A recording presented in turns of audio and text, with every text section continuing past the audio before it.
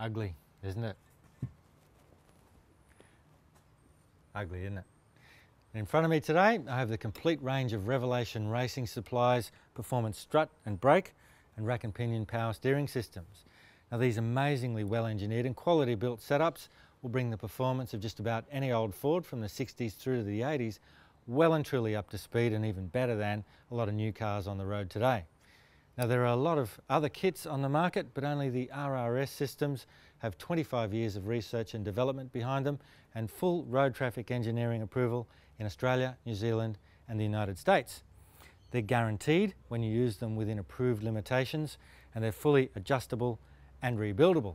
So if you want to bring your old Ford into the new millennium and you want old school cool and muscle with safe state-of-the-art performance and handling, contact RRS and tell them what you want to do and get yourself a kit that suits you.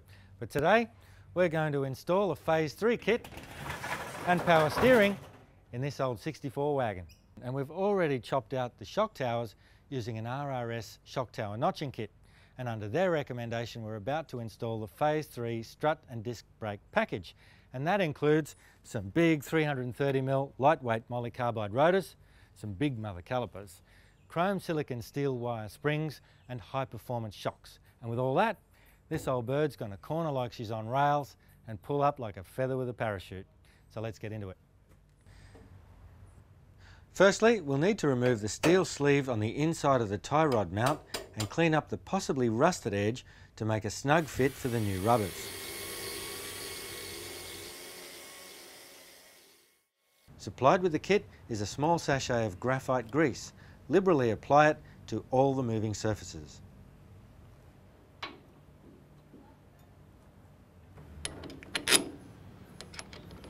Take the front strut rod and you'll notice there's a slight angle where the rod meets the lower control arm.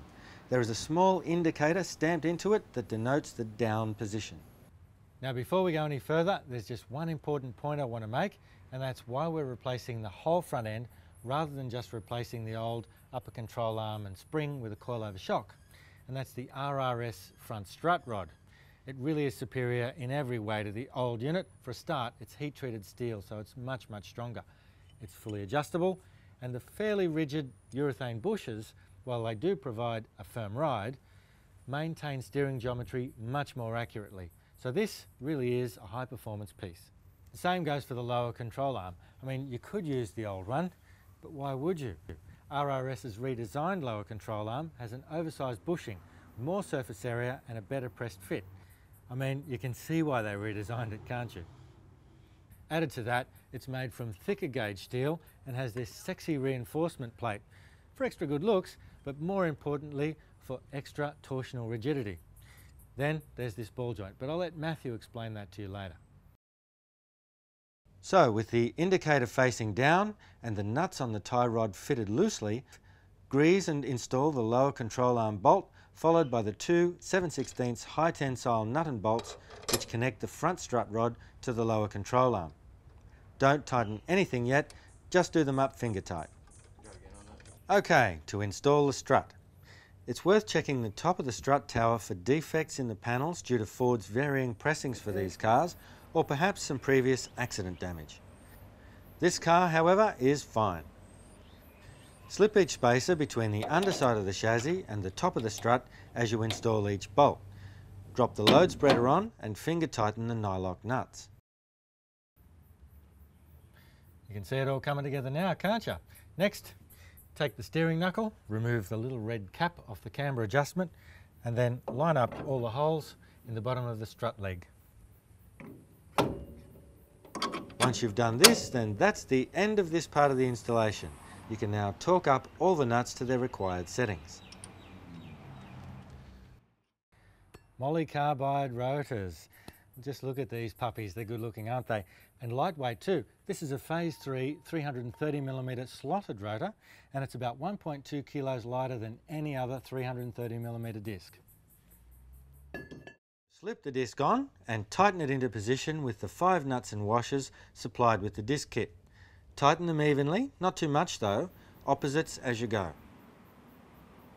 Then remove the nuts and washers and slide the caliper on and install the 2 bolts to the recommended torque settings that hold on the caliper. Now it's time to set up the brake lines. Take the supplied banjo bolt and slip it through the hole with the included washers on both sides of the banjo. Then screw this assembly into the caliper. Then slide the red insulator into its position on the strut to keep your lines out of harm's way. Now we're ready to fit in the brake line bracket. You'll need to drill 2 small holes for that and wind in a self-tapper, but here's the tip. Make sure you put it in a place where it won't foul on the tyre.